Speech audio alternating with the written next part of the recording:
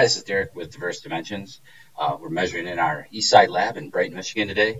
Got a little feature, little property that I actually want to show you when you're creating features on thin sheet metal. Oftentimes we're using our scanner for sheet metal components, so we're extracting features from the scan data. But we often find ourselves in places where we do need to do a regular hard probe feature. So I'm just going to show you what this is all about. We go into the properties of our feature, and under the measurement tab, there's a thin material checkbox. So I'm going to set this for the thickness of my material. And what this is going to do is it's going to help guide me into taking good points on the sheet metal.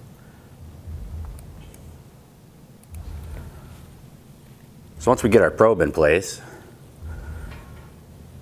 we're going to put a little graphic on the screen here to show it as well, but it helps create like a zone where I'm taking points and where it will not let me take points.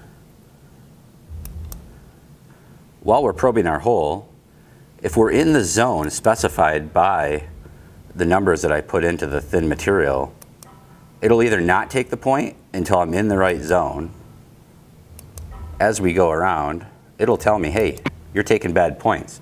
When you hear the good click, it tells you you've got points that are valid in that zone.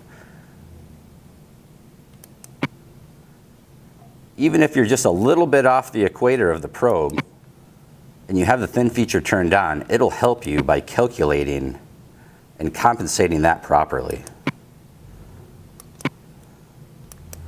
And there we have the thin material option. Thanks for watching. Please subscribe and give us a call if you need to take your PolyWorks training to the next level. Thank you.